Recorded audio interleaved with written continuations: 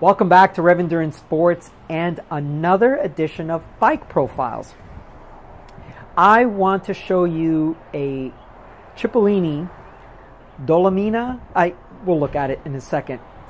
Up close and personal, go through the spec, and I think you'll agree with me that this is one special bike. All right, so let's take a look at in the 30,000 foot view. This is a Dura-Ace Di2 12-speed bike with Bora wheels on it, and I'm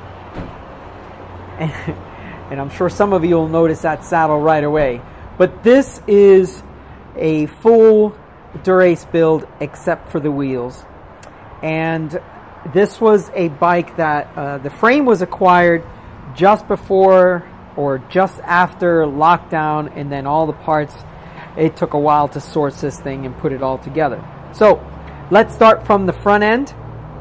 And on the front end we have the Dura-Ace shifters, and if you're not aware, this is a semi-wireless setup. So in other words, the shifters send a wireless signal to the derailleurs.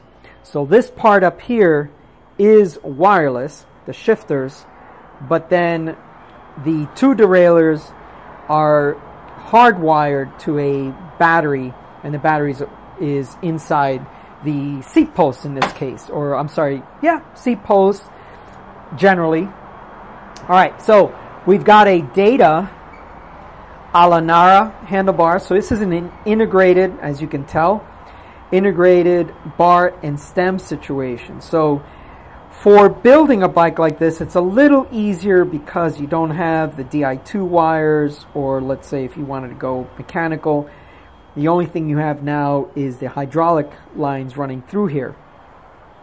We had this bike in the shop because what we're trying to do is get this bike ready to go to France, but then we realized, this is going to be very hard to pack in a bike box, so we're going to take something else instead. But we've got brand new tires on it, so we've got some 28 GP5000 clinchers. This rider does not want to go tubeless. And then we've got the new Dura-Ace brake calipers, which allow for a little bit more room between the pads and the rotor to eliminate any of that ding, ding, ding, ding, ding stuff that happens once the rotors have heated up and warped a little bit on a descent. So I've not ridden extensively the new 12-speed servo type brake calipers, so I can't attest to that on my own, but that's just what they've said. And we have a Dura-Ace rotor, which now the Dura-Ace rotor is basically the XTR rotor from the mountain bike side, and that happens a lot. So there's a lot of trickle down from the mountain bike side over to the road side. 12-speed was there first, and it came over to the road side. These rotors are mountain bike style rotors. So the chain, just a lot of things come over from the mountain bike side. Okay, we couldn't find the bar tape in time. Bike almost fell over. We couldn't find the bar tape in time, so we are going to not swap out the bar tape. We've got some time pedals on here.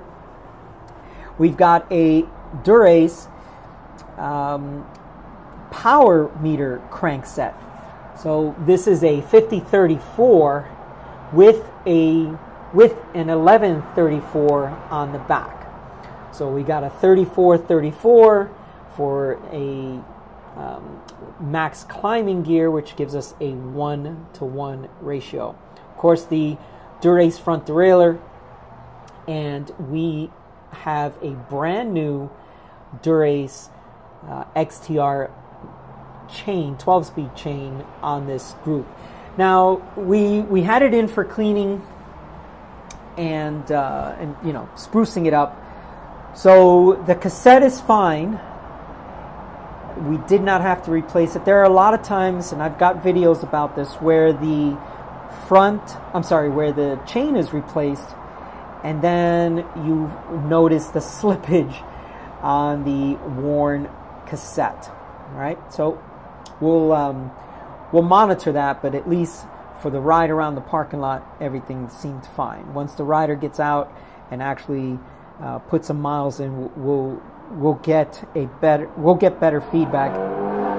Excuse me for the noise. We'll get better feedback whether a new chain on the worn cassette is a happy marriage. Okay, we have the Dura-Ace rear derailleur. Now, interesting thing, because Dura-Ace for the longest time did not want to do large cassettes. So they kind of dipped their toe in the water with the 11 speed when they went to an 1130. That was the biggest cassette that you could get with Dura-Ace. Now you can actually, on this 12-speed group, you can actually get an 1134 with, you know, let's see, 1, 2, 3, 4, 5, 6 titanium cogs to reduce the weight on it. So this is an 1134, and what I mean by titanium is you could see the color change of this metal from these 6 to the other 6. Okay? So yeah, Dura-Ace being the racers group, they, I mean, I remember a long time ago it was like an 1127 was the biggest cassette. Then it went to 1128 with 11 speed, and then 1130, and now 1134. Because they realized that the pros, let's say you're going to do the Zoncolon, or you're going to do, I forget what the other one is in Spain. They realized that the pros were putting Ultegra cassettes on there, or they were doing all kinds of mismatched stuff just to get up these 20% grades on the 15th day of a tour. So now this is the Cipollini Dolomia, something like that, and this is their climbing specific frame. And, you know, the target weight for a climbing frame is typically about 800 grams. So they claim this one to be 780 grams, size medium. This is an extra small. So I know that there are often a lot of claims that don't pan out. So let's just call this an 800 gram frame, even though it's an extra small. And the fork is supposed to be about 370. So that is your frame and fork weight. And believe it or not, these carbon saddles are not actually all that light. So this is a full carbon saddle from Sella SMP, and I don't know why she rides these saddles, but I guess she finds them to be comfortable. But that is a very quick run of the Cipollini climbing specific bike, and we did touch briefly the wheels, but we'll do them again. So these are the Bora Ultra WTO, and these are super quiet. So if anyone ever wants a free hub sound check, you're not going to get much out of them. But yeah, that is all for today. If you like these bike profiles, please like and subscribe. Please make a comment down below what your thoughts are, what you would have done differently. Have you ever seen one of these in real life? All those kinds of things. I look forward to reading your comments. Please like and subscribe, and we'll see you up the road.